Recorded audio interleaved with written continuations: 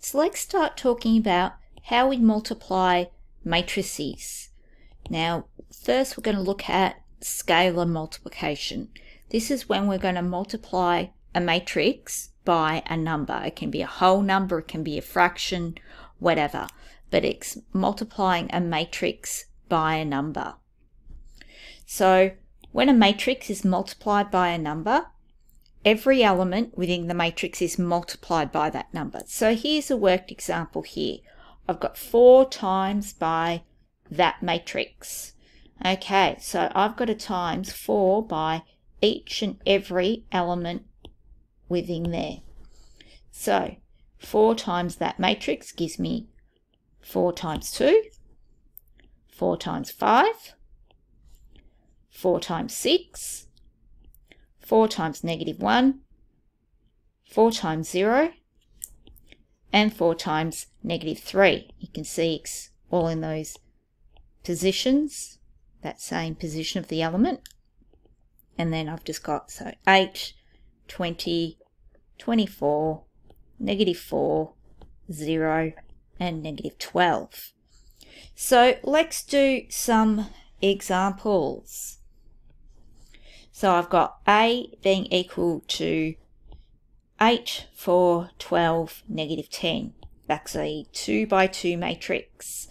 So 2 times by 8, 4, 12, -10 equals, okay, so 2 times 8, 16, 2 times 4, 8, 2 times 12, 24, and 2 times -10 is -20.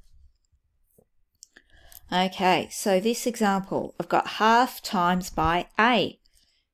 So that means 1/2 times by the matrix A, so that's 8, 4, 12, -10. So half times 8. So when you times a number by a fraction, that's the same as saying 8 divided by 2.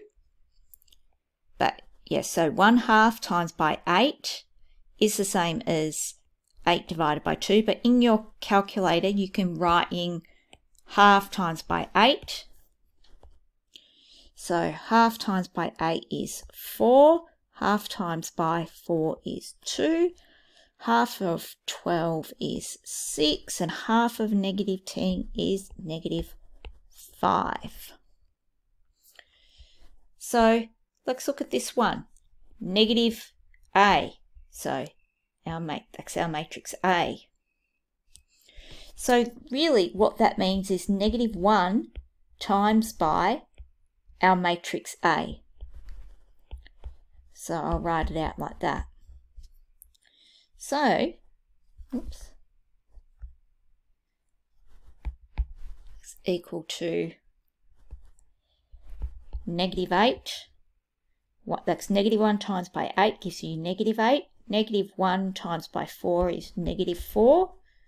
-1 times by 12 is -12. And -1 times by -10 gives you +10.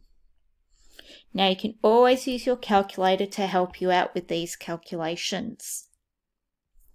So now we've got 3 times A, so that's 3 times the matrix A. Okay, equals, so 3 times 8. 3 times 8 is 24. 3 times 4 is 12. 3 times 12 is 36, and 3 times -10 is -30. Now don't forget always to have our matrices in the square brackets, must be square brackets, and making it clear, you know, what column and what row the elements are in.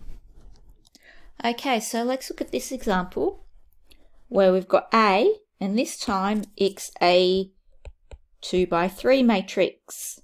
Okay, So if we've got 2 times by that matrix of A, I'll do that bracket a little bigger, -7, 8, 14, 0, 15, 20. So remembering I've got to times each and every element by that number that's outside the bracket. Okay, so that's 2 times -7, which is -14. 2 times 8 is 16. 2 times 14 is 28. 2 times 0 is 0. 2 times 15 is 30. And 2 times 20 is 40. Okay, so now we've got half times A. So remembering that's the fraction times by that matrix. So -7, 8, 14, 0, 15, 20. Now I hope you're noticing that whenever we have a matrix name, we actually use a capital letter. Okay, that's one of those little things we do.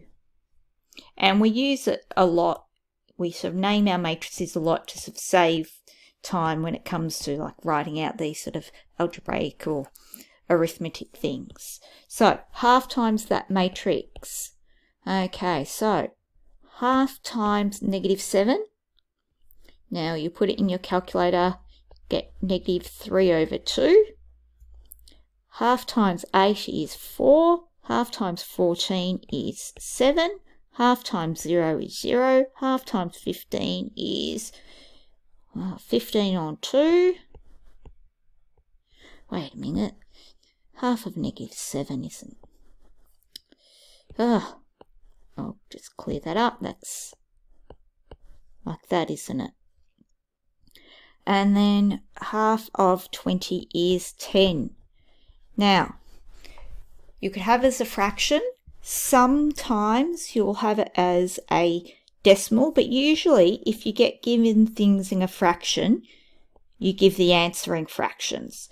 So if you've worked it out as a fraction, you've probably written -3.5470. That would be 7.5 and 10. But as I say, it's far more usual if you get given fractions in question, you give fractions as answers unless told otherwise. Okay, so here we've got -A. So as we were saying before, that's the same as saying -1 times by our matrix, which is -7, 8, 14, 0, 15, 20. So that is -1 times by -7 is +7. -1 times by 8 is -8. -1 times by 14 is -14. That's 0, -15, and -20. So here I've got 3 times the matrix A. So 3 times by -7, 8, 14, 0, 15, 20. So 3 times -7 is -21. 3 times 8 is 24. 3 times 14 is... 3 times 12 is 36. So that'd be 42. 0. 3 times 15 is 45. And 3 times 20 is 60. Alright, so here I have matrix A is this 2 by 2 matrix. And matrix B is that 2 by 2 matrix. Now, as they are of the same order, that means we can add and subtract them. They are of exactly the same order. So here, we're using this notation to represent bit of arithmetic. So this is 2 times matrix A plus matrix B. So that is 2 times matrix A plus matrix B.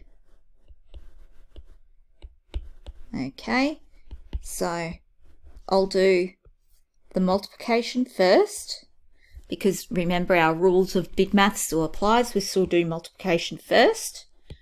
So that's 16, 2 by -3, -6, 4, 20, plus 6, 10, 1, 5. Okay, now remembering, we add those elements that are in the same position. Okay, so when we're doing additional subtraction, we perform that operation, whatever operation it is, on the elements that are in the same position. So here in row 1, column 1, I'm going to have 16 minus 6. So I might write this out for you, 16 minus 6. So, sorry, 16 plus 6. And then in row 1, column 2 is -6 plus 10. Then row 2, column 1 is 4 plus 1. Then row 2, column 2 is 20 plus 5. It's a little squishy there, but that's okay. So 16 plus 6 is 22. That's 4. -6 plus 10 is 4. 4 plus 1 is 5. And 20 plus 5 is 25. Okay, so this is 4 times matrix A, take away matrix B. So 4, 8, let's make this all a bit bigger. 4, 8, -3, 2, 10, take away matrix B, 5. Okay, so 4 times 8 is 32. 4 times -3 is -12. 4 times 2 is 8. 4 times 10 is 40. Take away our matrix B. Okay, so that means that's 32 minus 6, -12 minus 10, 8 minus 1, and 40 minus 5. So 32 minus 6 is 26. -12 take away 10 is -22. 8 take away 1 is 7. And 40 take away 5 is 35. Okay, so now we're doing operations, scalar multiplication on both matrices now. So that's equal to 3 times matrix A, which is, 8,